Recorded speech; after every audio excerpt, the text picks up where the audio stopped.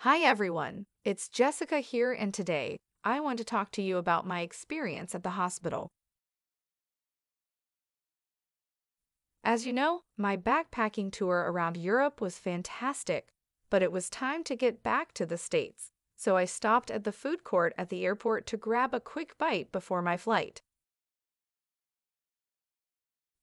During the flight, I had lunch with a glass of orange juice. It was the only meal served on board during the entire flight. A few hours after lunch, I started feeling some stomach pain. The cabin crew came to assist me and asked if I wanted to take some medication for nausea, but I declined. They offered me some fruits, but my stomach was hurting and I felt nauseous. I was holding an air sickness bag in case I threw up. I couldn't believe that it was happening to me. I was trying to watch a movie and forget about it. Once I arrived in New York, I took a taxi and asked the driver to take me to the hospital. I called my mom, but she didn't pick up. I guess she was busy at work. At the hospital, I went to the front desk for registration. I'm not a big fan of hospitals, but I was getting weaker as time went by. I needed to show my health insurance card. I just hoped that the insurance would cover everything that I needed. It was also required to complete a health form with my personal information, medical history, allergies, consent for treatment, and so on. After all these procedures were done, I was sitting in a wheelchair while a nurse was taking me to a room. They started by taking my vital signs such as heart beating rate, blood pressure, and temperature. The worst part for me was when they needed to take blood sample to run some test. I don't like needles, but the blood test would give them a better understanding of what was happening. The healthcare team suspected I had food poisoning. Therefore, I needed to give stool sample for further examination. After some time, a doctor was telling me that I had food poisoning and it was due to a bacteria, but she reassured me it was not severe and that I would be fine. The doctor asked me to take medication to help stop the runs to the toilet. Because I lost lots of fluids and I was feeling weak, I was doing IV therapy to get medication, fluids, and nutrients into my body. The medication left me drowsy, and I fell asleep until the next day. Even though I wasn't very hungry, I had to force myself to eat a little bit. Hospital food is not my favorite type of cuisine, but it wasn't that bad. As soon as my mom finished work, she arrived at the hospital to see me. A nurse was comforting her and telling her that I would be fine. My health insurance didn't cover all the expenses, and I need to pay for the majority of the treatment and exams. After 2 days in the hospital, I was fully recovered and ready to go home. Hello, everyone. How are you doing today? It's teacher Laura here, and now we're going to look at the vocabulary used in this lesson. To grab a quick bite.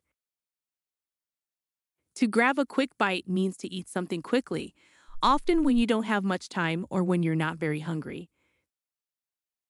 Stomach pain. Stomach pain refers to discomfort or pain felt in the abdomen, particularly in the area between the chest and the pelvis. Nausea. Nausea refers to the sensation of discomfort or unease in the stomach, often accompanied by the feeling that you are about to vomit. Hurting. Hurting typically refers to experiencing physical or emotional pain or discomfort. Feel nauseous. To feel nauseous means to experience the sensation of nausea, which is a feeling of discomfort or unease in the stomach that often precedes vomiting. Air sickness bag. An air sickness bag, also known as a motion sickness bag, is a small disposable bag provided on airplanes and other forms of transportation for passengers who experience motion sickness or nausea. To throw up. To throw up is an informal term meaning to vomit or expel the contents of one's stomach through the mouth. Weak. Weak generally refers to a lack of physical or mental strength, vigor, or resilience. Getting weaker. When someone is getting weaker, it means that they are experiencing a decrease in their ability to perform physical tasks or activities. Health insurance. Health insurance is a type of insurance coverage that pays for medical and surgical expenses incurred by the insured individual. Cover. In the context of health insurance, cover refers to the extent of financial protection provided by the insurance policy for various medical expenses and services. Health form. A health form is a document used to collect important information about an individual's health history, medical conditions, medications, and other relevant health-related details. Medical history. Medical history refers to a record of an individual's past health events, medical conditions, treatments, surgeries, medications, allergies, and other pertinent health-related information. Consent for treatment. Consent for treatment refers to the permission granted by a patient for healthcare providers to administer medical treatment, procedures, or interventions. Wheelchair. Nurse. Vital signs. Vital signs are a set of basic physiological measurements that provide important information about a person's overall health and bodily functions. Heart beating rate. The term heart beating rate refers to the frequency at which the heart beats. It is more commonly known as heart rate or pulse rate. Blood pressure. Blood pressure refers to the force exerted by circulating blood against the walls of the blood vessels, particularly the arteries, as the heart pumps blood throughout the body. Blood sample. A blood sample refers to a small amount of blood collected from a person for diagnostic or medical testing purposes. Needle. Food poisoning. Food poisoning is a condition caused by consuming contaminated food or beverages contaminated with harmful bacteria, viruses, parasites, or toxins. Stool sample. A stool sample refers to a small sample of feces, bowel movement collected from a person for diagnostic testing purposes. Runs to the toilet.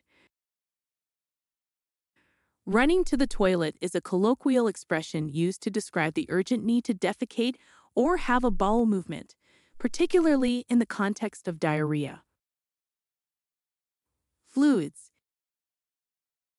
In the context of the human body, fluids refer to the various liquids and substances found within the body that play essential roles in maintaining bodily functions, hydration, and overall health. IV therapy. IV therapy, or intravenous therapy, refers to the administration of fluids, medications, nutrients directly into the bloodstream through a vein using a needle and intravenous IV catheter. Drowsy. Drowsy refers to a state of being lethargic, sleepy, or lacking alertness and energy. That's it for today, guys. I hope you enjoyed this lesson. Take care and see you next time. Bye-bye.